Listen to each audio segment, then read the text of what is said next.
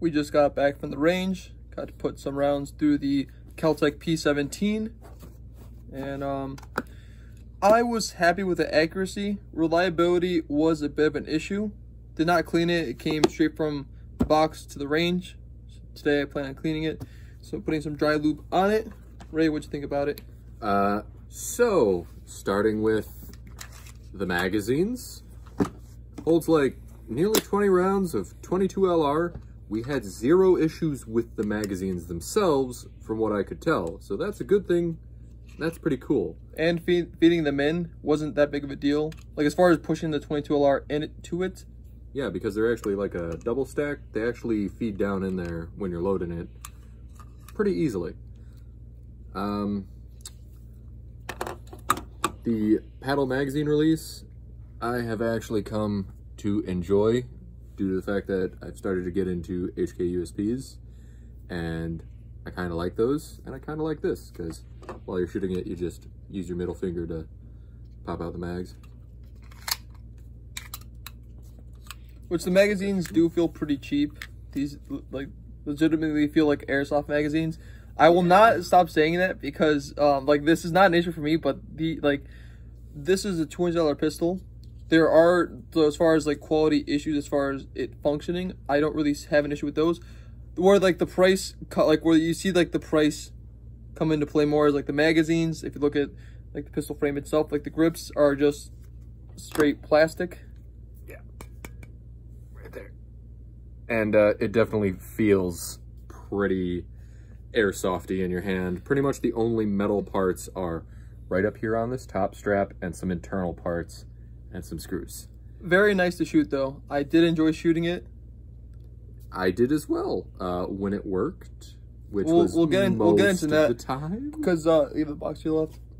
We went through just a box of Federal, and within that box it only had like the first 100 rounds I did, so like the first 100 rounds absolutely no issue. Then immediately after that it just kept giving us double feeds, failure to ejects, and stovepipes, all the things, all the problems. Again, don't think any of those were magazine related because there was always one that was put in the chamber. I think it's more of an ejection issue, which it has a fairly sizable ejector for what it is, and it seemed to do pretty well most of the time. What surprised me was the fact that switching to Aguila, it actually did worse. Yeah. So like next time I go to the range, I do plan on cleaning it, dry lube, and just making sure that I'm using quality ammo to really run like the pistol itself. I don't want to use, you know, cheap bulk Winchester ammo and they'd be like, the pistol sucks, unreliable. I'm trying to use like the best ammo. Next time we go out, we'll only use CCI through it, so we'll get a better sample of it. Just planning to shoot 200 rounds through it next time. Other things are controls. It does in fact have ambidextrous safeties, which that's pretty cool. It only has the slide release, which is right there, that tiny tiny slide, which was an issue way up there. Small issue, just like because what I did was at like the end, just put 5 rounds, shoot, drop the mag, put the next one in, release it, and it would be like because it wouldn't. I don't know, because it does have like other fins next to it, or sorry, right here.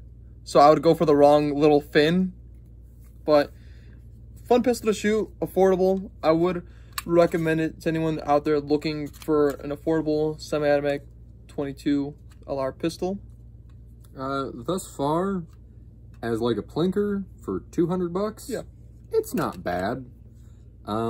It kind of has the Keltec curse of pretty neat, some decent ideas, but getting it to function is hit or miss. But I guess it never misses.